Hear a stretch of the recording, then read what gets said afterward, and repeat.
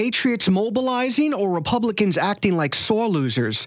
That's the question many are asking themselves today as reports continue to come in that show over 600,000 Americans representing every U.S. state have signed petitions requesting that their state secede from the Union.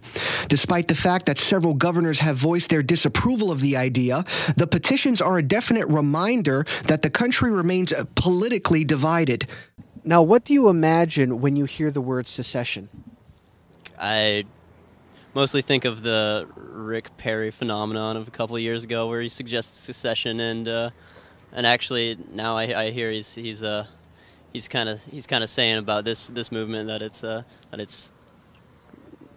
that although he disagrees with the federal government, that it's not viable, even though a couple of years ago he suggested it himself. Well, I'm not quite sure what that means. I mean, it's obviously heavily reminiscent of Civil War era, which is, doesn't really remind you of good things. It's going to be even worse when we move from the United States, because then we're going to be held accountable for our own border patrol and all that. Okay. And drugs going to get bad, all that it's going to get bad for society in Texas, period. Going to be a bunch of crime. The White House is expected to comment on this issue in the near future since several signature thresholds have been met. Congressman Ron Paul calls the idea of secession an American ideal. Do you think calls to secede from the Union are un-American? I mean, I think that the American way is, essentially America was founded on people kind of like, being discontent with a certain type of government and then making their own. So I think that would essentially be American.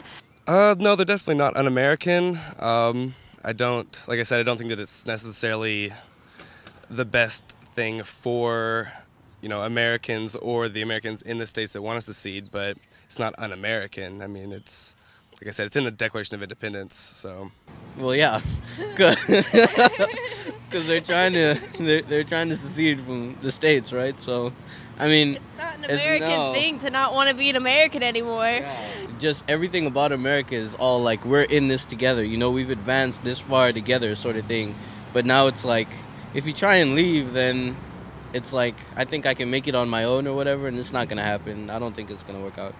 Is our country run by Congress or by global bankers?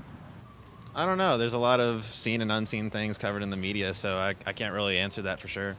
I would say it's primarily run by, global financial interests and, just capital interests, generally speaking, like multinational corporations. And, the banking and financial institutions pretty dominantly for sure, like a lot of the IMF and things like that.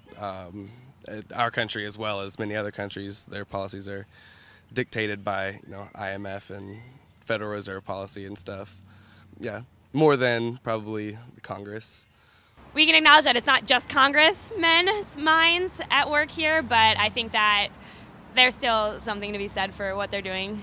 Reporting for InfoWars Nightly News, I'm David Ortiz.